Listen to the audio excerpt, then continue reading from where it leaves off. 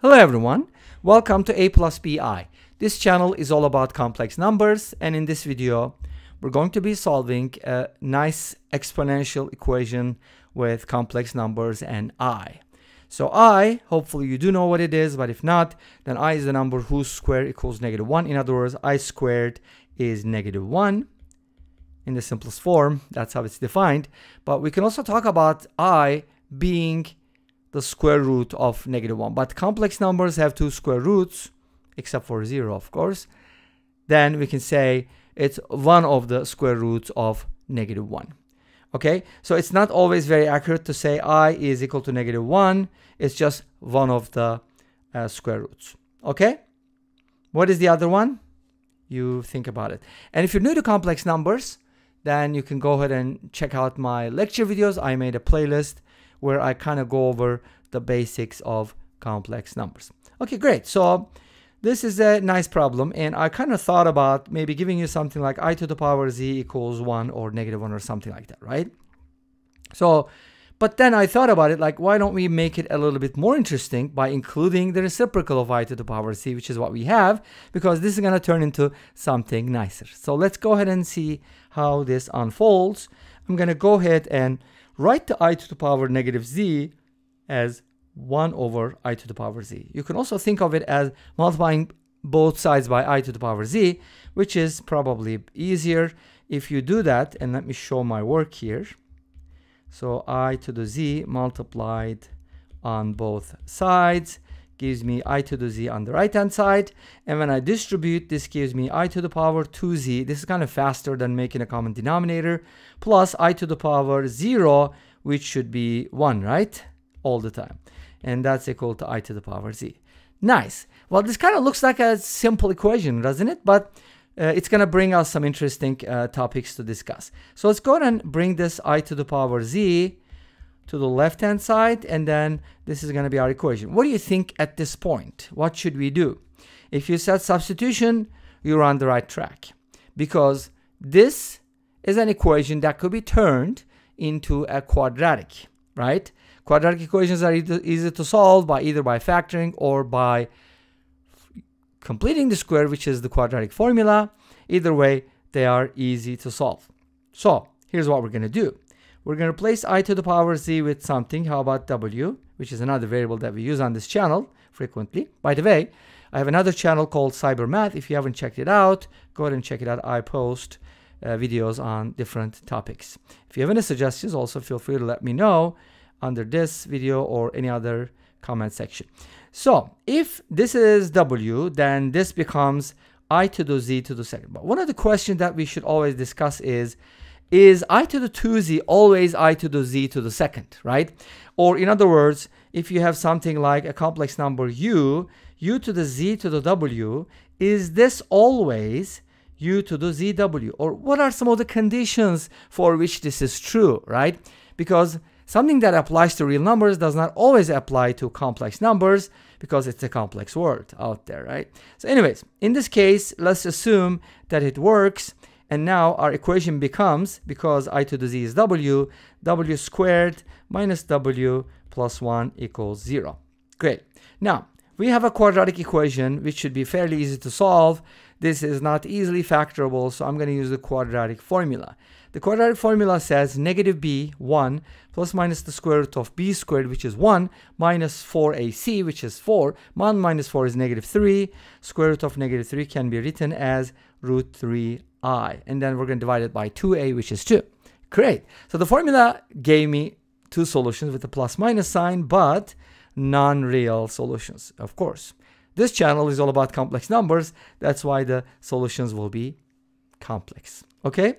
Well, real numbers are complex too, by the way, but let's call them real numbers, shall we? So we have two solutions, and what are we going to do with these? We're going to back substitute, because w is not the end goal. We know that w is I to the z. So let's go ahead and split it up into two solutions, w1 and w2, and let's set each one equal to, for example, let's start with this, the plus sign, the more positive one, and set it equal to I to the power z.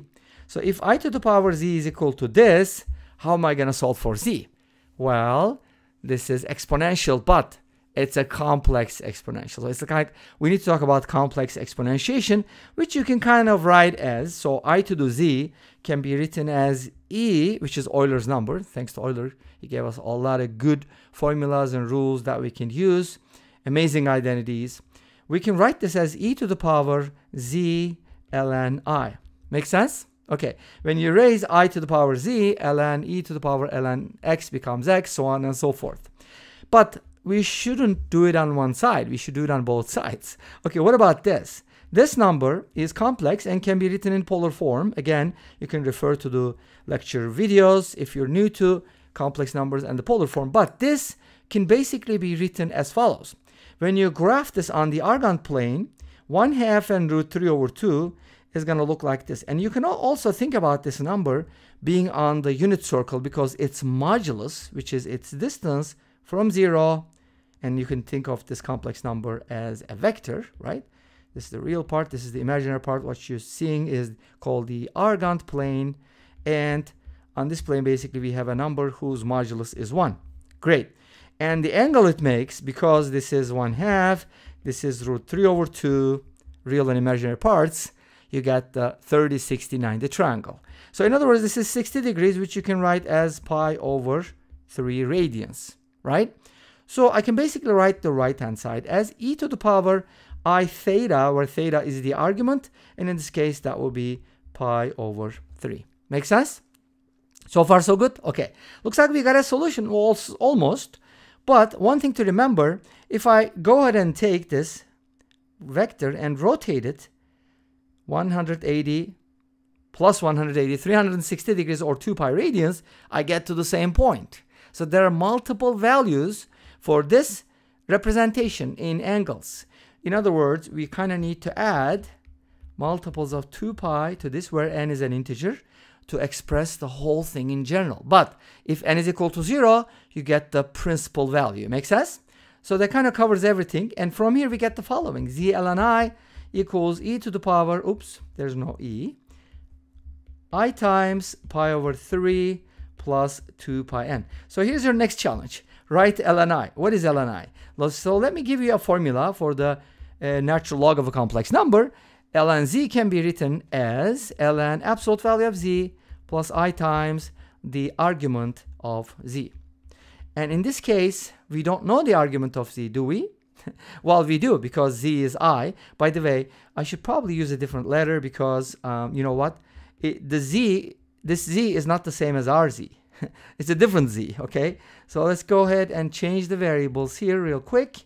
This should be argument of u, and we should be good. Okay, cool. So now what you need is replace u with I, and absolute value of I is 1. So ln 1 is 0. This is a real valued logarithm. So you end up with this. And the argument of I, what is the argument of I? On the Argand plane, is basically pi/2. You see that? We use the polar coordinates a lot, or the polar form. In this case, the argument of u would be pi/2. So ln I could be replaced with I pi/2. But the problem with that is we still have to consider all possibilities because ln I is multi-valued. So let me do this. Instead of writing just I, instead of just writing it as I pi/2, let me write it as I times pi/2 plus 2 pi k. Let's use the general form, and then we can kind of replace k with 0 if we want the principal value. Make sense? Okay, great. I'm just going to show you one of the solutions because the second one is fairly similar. Now notice that I cancels out, it's not 0, and from here we get our z value. And if you write the z here, it's going to look like this. Pi/3 plus 2 pi n divided by pi/2 plus 2 pi k. Do you think we can find a simple solution? First of all, consider the fact that n or k can be 0. Is there anything against that? No, I don't think so. I think they can both be 0. So let's go ahead and go with the easy route. We already found the general solution. And now what happens if you replace n and k both with 0? Then you get something like z equals pi/3 divided by pi/2.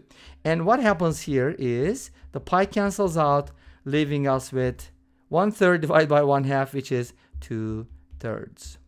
So z equals 2/3 is a solution. Are you serious?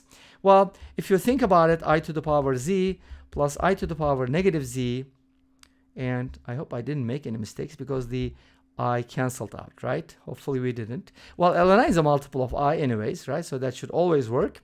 I believe it's correct. Anyways, you can go ahead and plug this in and see if you're going to be able to get 1 from here. And the other solution is just going to be the other argument or angle which you can pick, or I should say the 1 minus root 3i over 2. And this brings us to the end of this video. Thank you for watching. I hope you enjoyed it. Please let me know. Don't forget to comment, like, and subscribe. I'll see you next time with another video. Until then, be safe, take care, and bye-bye.